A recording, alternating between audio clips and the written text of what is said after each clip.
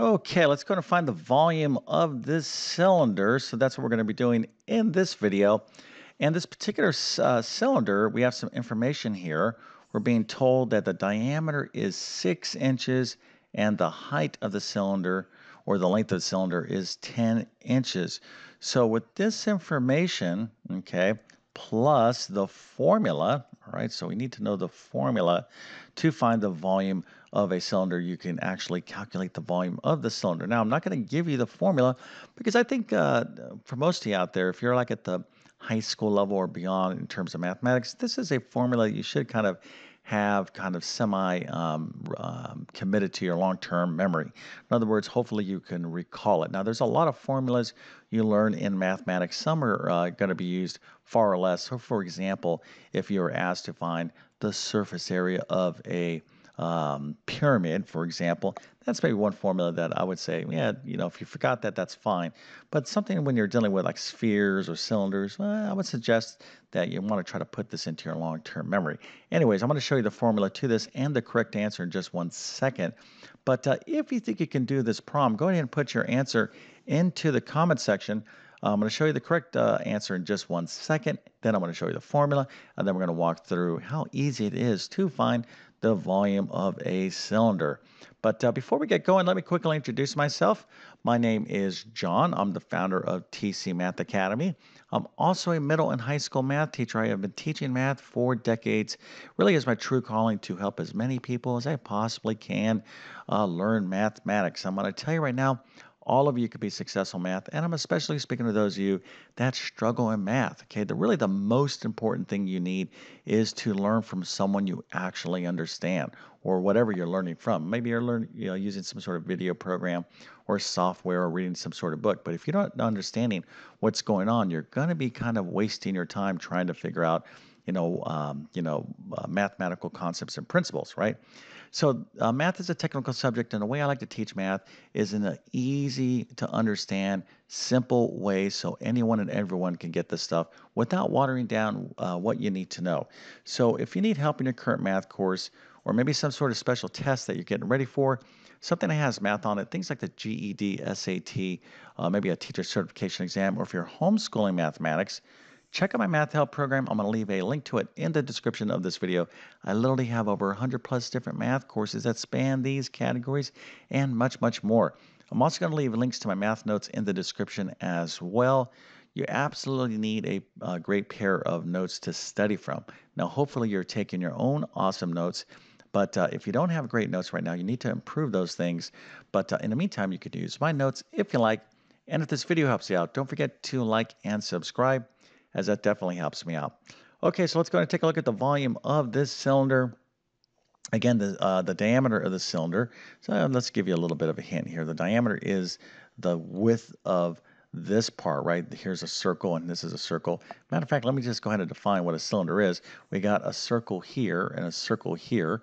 A cylinder would be like a can, right? Some sort of can, like a can of soup, soda can, something like that. So the width of the circle, okay, these end caps, if you will, the top or bottom of it, the width of it is the diameter, okay? So that's what that is.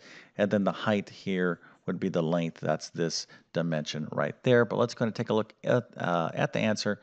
So here it is, the volume of the cylinder, the exact volume, okay? And you can see here I'm using two different symbols. Here I'm going to have the equal sign, and here I have these squiggly things. This is approximately, all right? So this is approximately, which means it's an estimate, and this is exact, okay?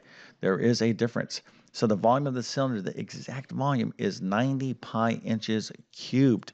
Make sure you put in those units of measure. If you just put in 90 pi, for example, and you said, oh, I got this right. Well, some mean math teachers would be like, you didn't put in the units of measure, so I'm going to give you 8 out of 10 points. And you will not like that. You need to, anytime you're asked to do a area problem, surface area problem, volume problem, you need to put in those final units of measure. Anyways, units of measure here are inches cubed because our dimensions were in inches. And you could use your calculator to get some sort of approximation. So for pi, for example, if you replace that with 3.14, Well, pi is approximately 3 point. That's really a rough approximation.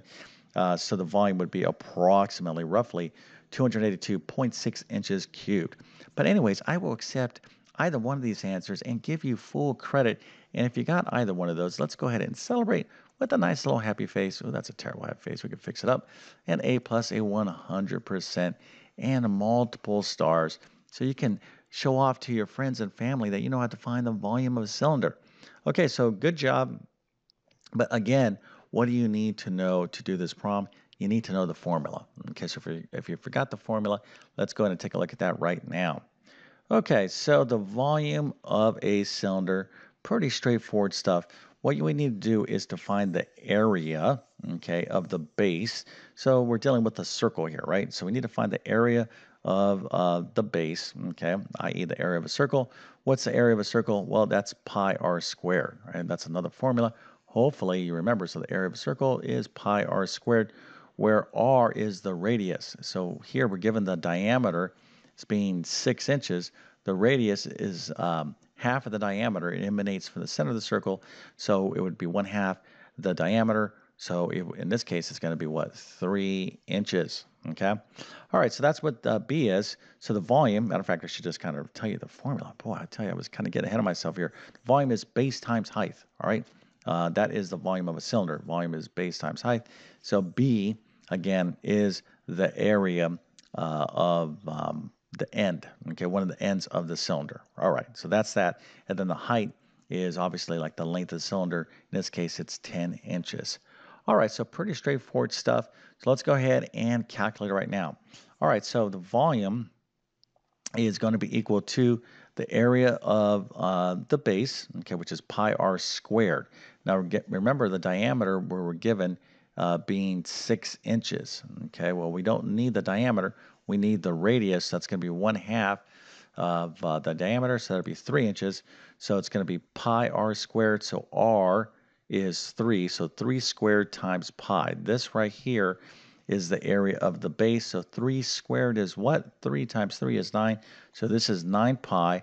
10 is our height, right? So we remember right here where we're told that the height of the cylinder or the length of the cylinder is 10.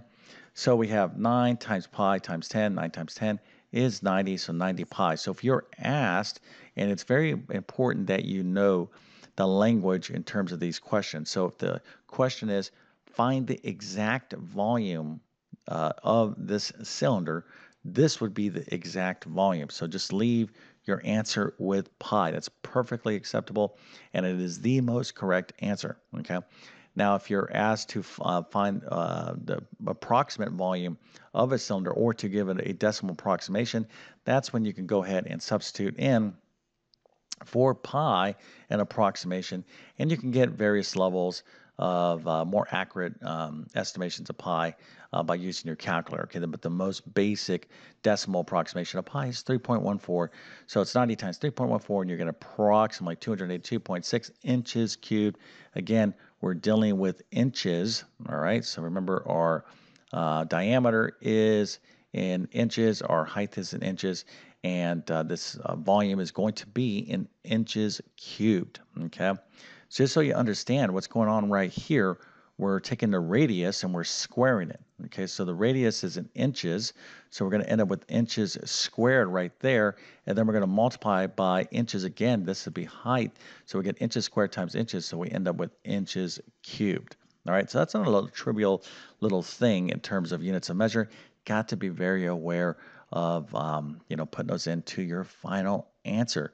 But as you can see, if you know the formula of these various basic shapes and whatnot, doing these problems hopefully isn't too difficult. But if you need some assistance, some review with how to find the area, surface area, things like that, I would kind of direct you towards one or two courses in my Math Help program, either my Pre-Algebra course at the end of a couple, I have a couple chapters at the end of that course that go over surface area, volume, area, all that kind of good stuff, at the basic level.